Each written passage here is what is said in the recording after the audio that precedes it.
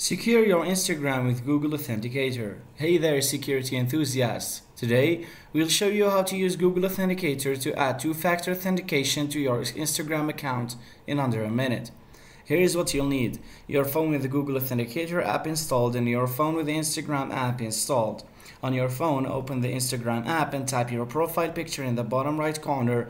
Tap the hamburger menu, the three horizontal lines in the top right corner, and select Settings. And then select Security. Tap Two-Factor Authentication and then get started. Choose Authentication app as your security method. On the same phone, open the Google Authenticator app and you'll see a 6-digit code displayed. Back on your Instagram app, enter the code from Google Authenticator into the security code field. Tap Next and follow any additional on-screen instructions to complete this setup.